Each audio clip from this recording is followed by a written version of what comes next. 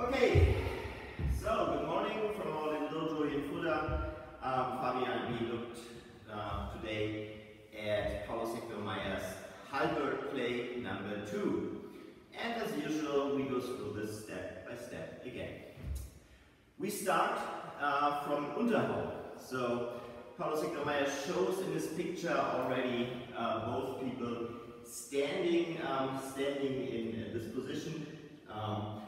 But you can easily imagine that they maybe came from something like this, so right foot forward, going here, or having Halberd here, going upwards. You can easily imagine that and train it. So we start as in the picture. So me as an attacker, I do something which we will find in half stuff too. You leave your hand on the height of your shoulder, and all you do is bringing your right hand to your hip, which will automatically adjust the pole weapon, align it with the face of your opponent. So bring the hand to the hip, the other hand remains static, so you don't need to move it actually. Okay.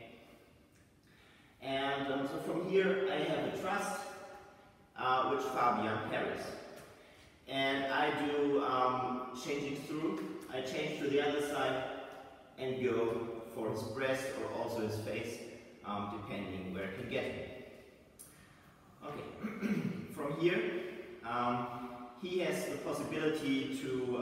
So his turn now is to catch my pole arm with his blade, with the X blade, and push it upwards. So I come here, go here, and now he's catching. I come here.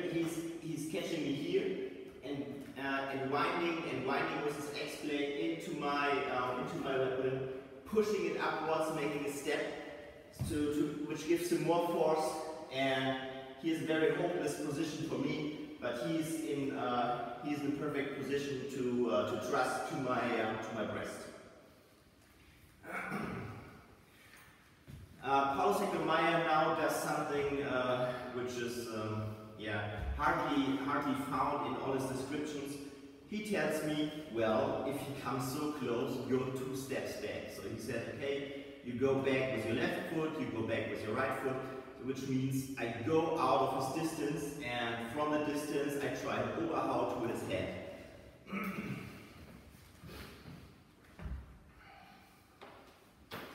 So I retreat and retreat again and try to go for his head. So I try to be out of reach. So as you see, he didn't change his grip. When he came from me, he was in this grip. What I did is I was changing to this grip, which gives me much more distance to reach him. Okay, from this he can again catch my pole weapon with his blade, and again by turning his blade so that he can catch me here with this part, and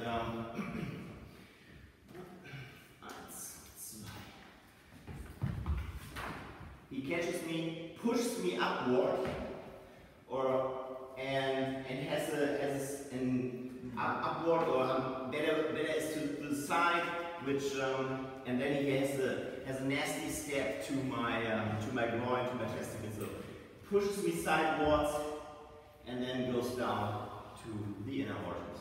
Okay, and yeah, that's it for today. Thank you, Fabian. And thank you for watching.